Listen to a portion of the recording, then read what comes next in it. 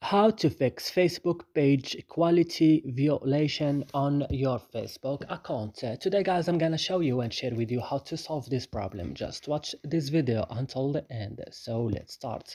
First, you will just open the settings of your phone and you will go directly to apps or application. Then you will search for Facebook apps as you see, and you will open it. Then you will scroll down and go to storage, and you will go to clear data, and then you will click OK, and that's it guys. It's your problem will solve. So I hope this video is useful for you. Do not forget to like, also subscribe in our channel, and see you in another video.